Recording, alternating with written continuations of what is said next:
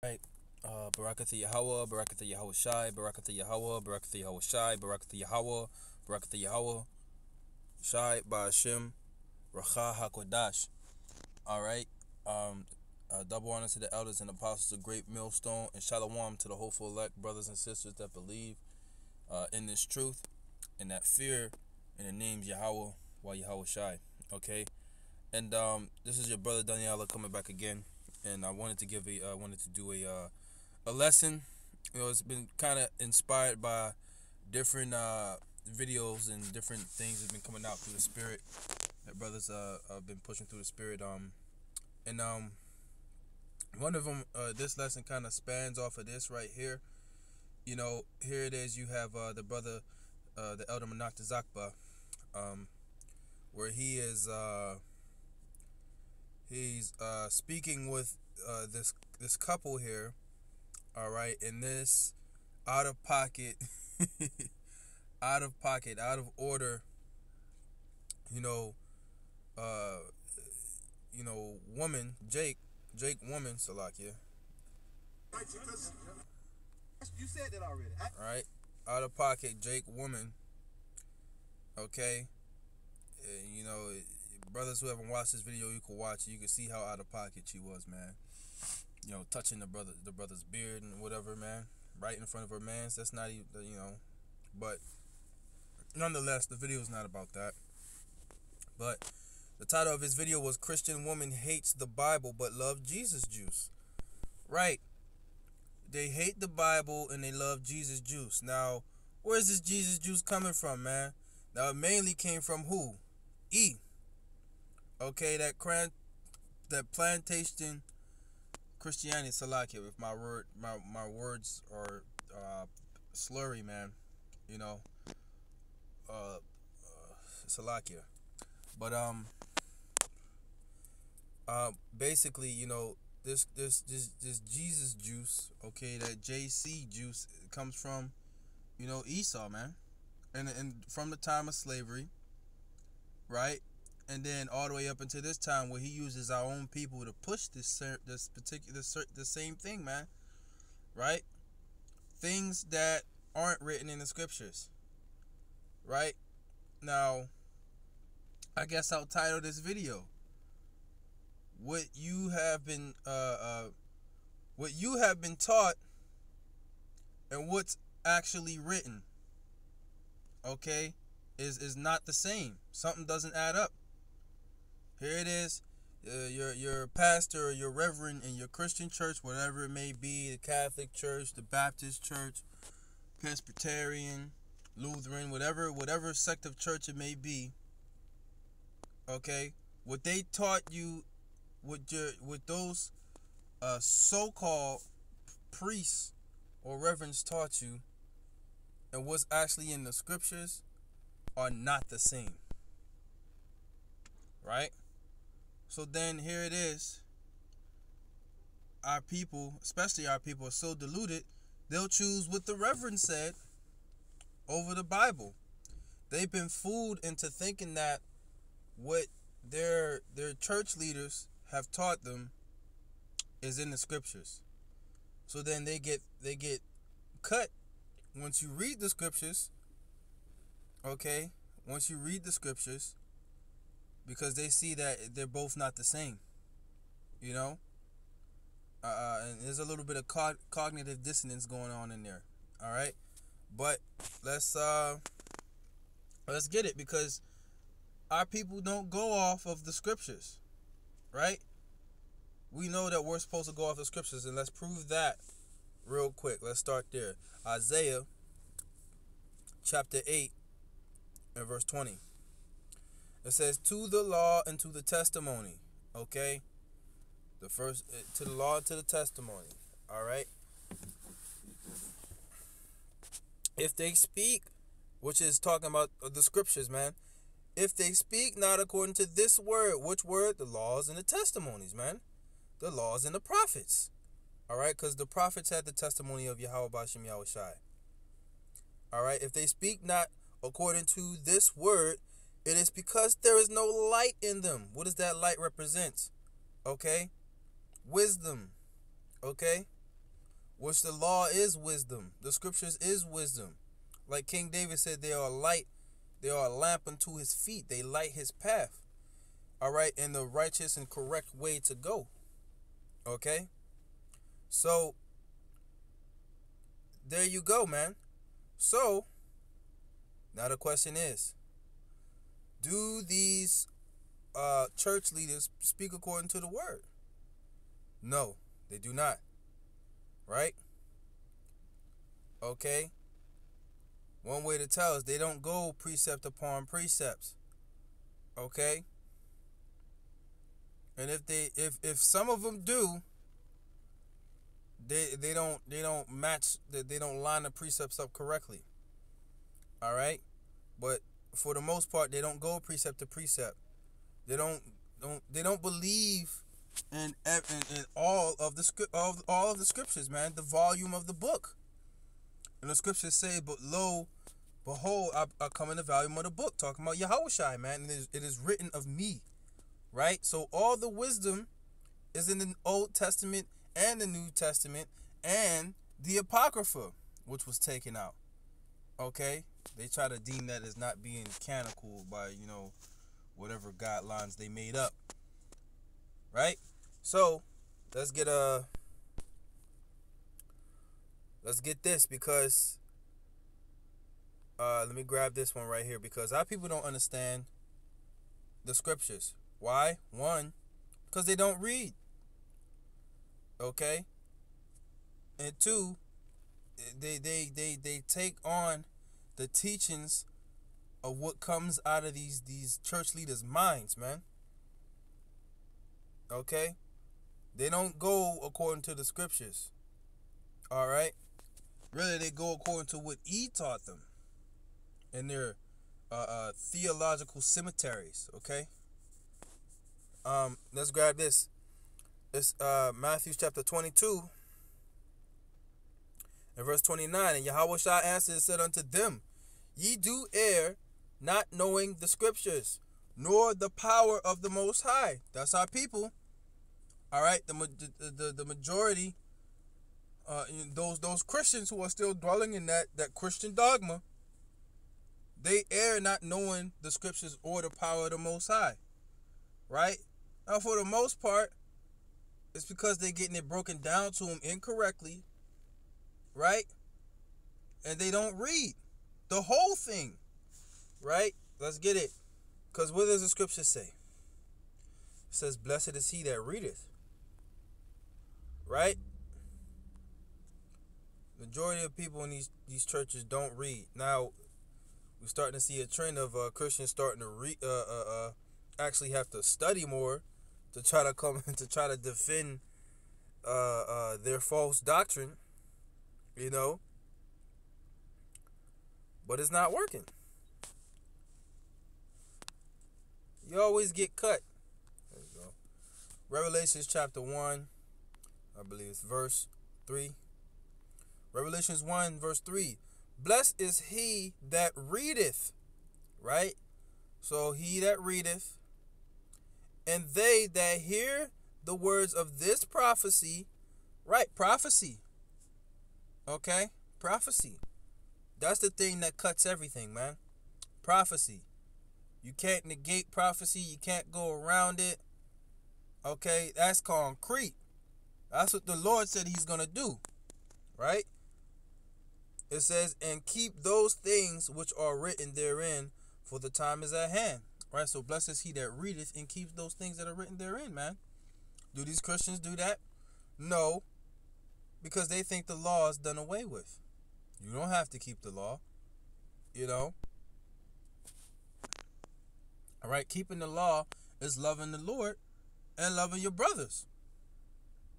And sisters for that matter, okay? But, if the law is done away with, then how do you show love unto the Most High and love unto your brethren? How do you do that? If love is the keeping of the commandments. You see? Makes no sense. So, let's go here, man, because our people, they don't believe what the Most High says, okay? According to the scriptures. They believe what men say according to their own heart. Let's get it.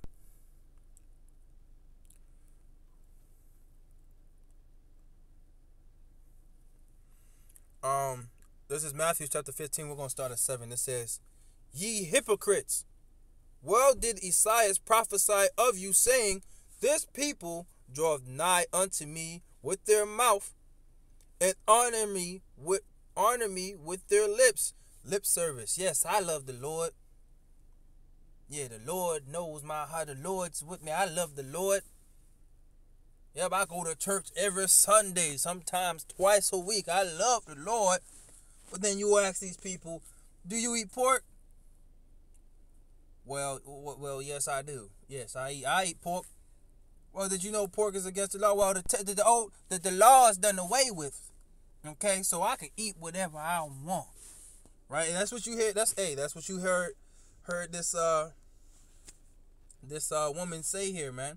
And she really tried to flip the script on the elder, asking him, do you eat pork? And he said, no. Right? Which we don't eat pork. Right? Do you do this? Do you do that? He's like, no. Right? But then he asks her, do you eat pork? She's like, when I feel like it. Right? But it's plain that you're not supposed to eat pork in the scriptures. But the Christians believe what? You don't have to keep the law. If you don't have to keep...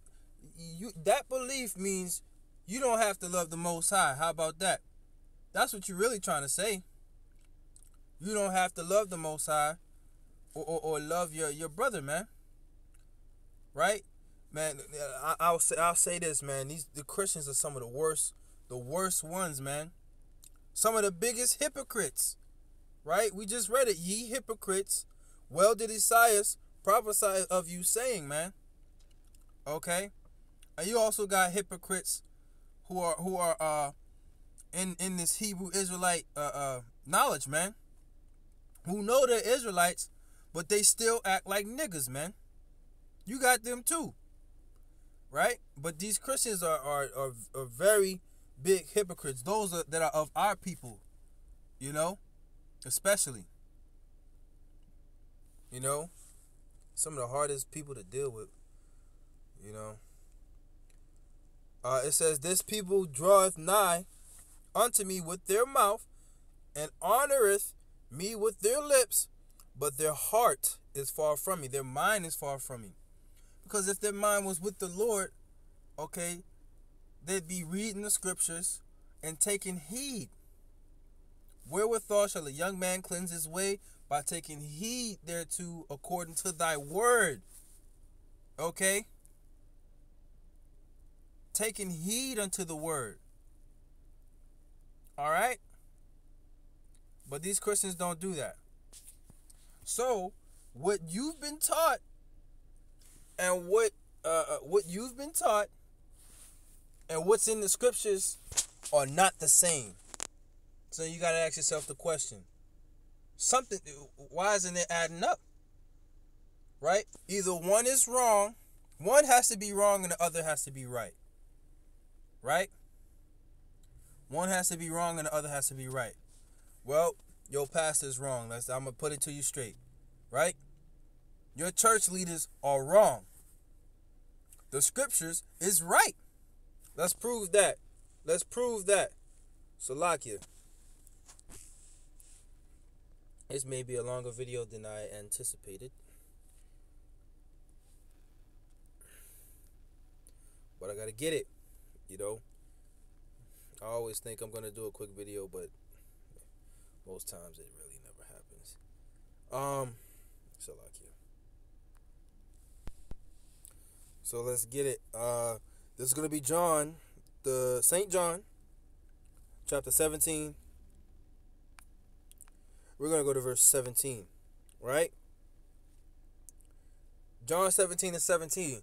The Lord Yahushai, which is the true name of the Son of the Most High in the ancient Paleo Hebrew, all right? That's whom the world ignorantly calls Jesus Christ. It says John 17:17. Sanctify them through thy truth. He's praying for the elect to sanctify. What does sanctify means? To make pure, to make holy. What does it mean to make holy? To separate. How did the Lord separate the nation of Israel from the other nations? The Lord gave us laws. He gave us statutes and commandments to live by, our own culture. It's different from all the other cultures of the nations. Right? Okay, the Lord made us holy, man. A special people, as the scriptures say. So, it says, sanctify them through thy truth. This is talking about the elect. Okay? Thy word is truth. So that tells you who's right. The Most High is right. What is right? The word, the scriptures. Not your church pastor. Because he doesn't speak according to the word. There's no light in him. Alright? So this is let me get another one. This is let me go back because there was some more I wanted to grab.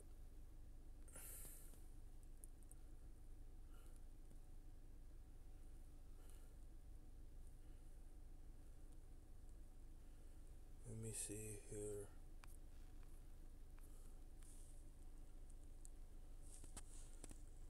Right. Let me type this in. Precepts of men. KJV. Forgot to type this one in. Okay, it's in the same chapter. Right? That's 15 and 9. Salakia. It was in the same chapter. I should have just kept reading. It says, the heart is far from me. Verse 9. Right? Continuing on. But in vain they do worship me. Teaching for doctrines. Okay, teaching for a body of teaching. It says the commandments of men. Teaching for doctrines, the commandments of men. What are some of these things that these church leaders be teaching their congregation? Right? What do they be teaching?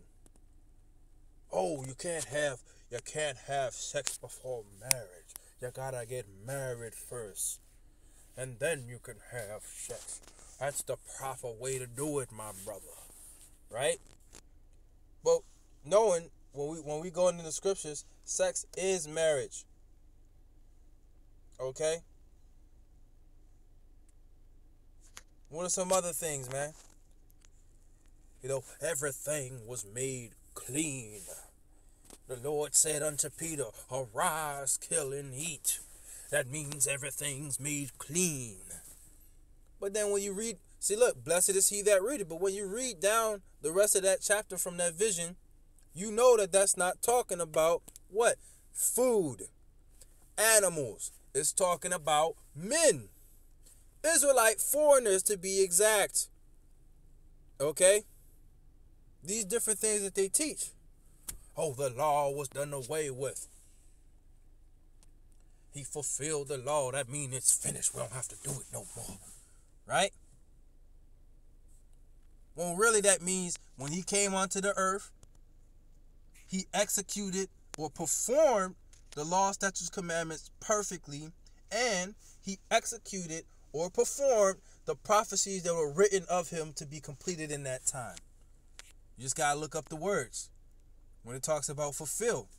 And notice he said the law nor the prophets, representing the law of the Most High given through Moses, and the prophets representing the prophecies, the things that the Most High said he would do. Which Yahweh Shai was about his father's business. So he completed, okay, some of the prophecies that were appointed to be completed in that time. Because there's more prophecies that still must be completed, fulfilled, performed. Okay? So, I'm gonna just leave it at that, man. Right? These Christians are going off the precepts of men, but not what the Most High said. Okay, Salaki, there's one more scripture I want to get.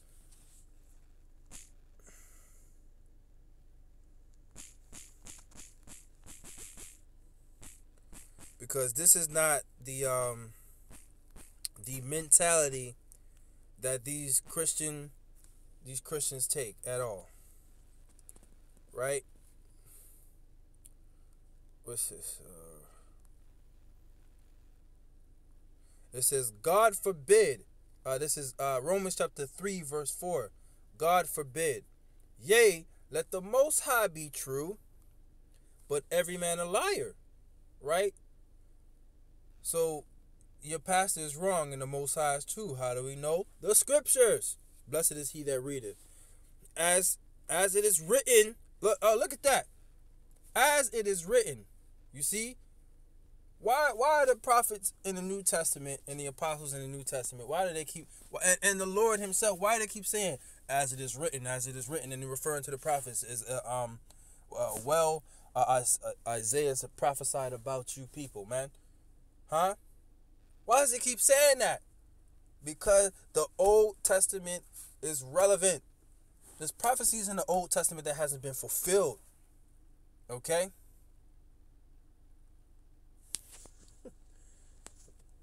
The Old Testament is important just as well as the New Testament. Okay? It says that thou mayest be justified in thy sayings. Salakia.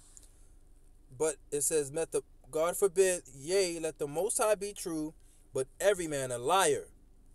As it is written, that thou mayest be justified in thy sayings, and mightest overcome when thou art judged. Right. That's the point. The Most High is true, and all your church leaders are liars. Okay? So, Lord willing, that was edifying. With that, I'm going to say shalom.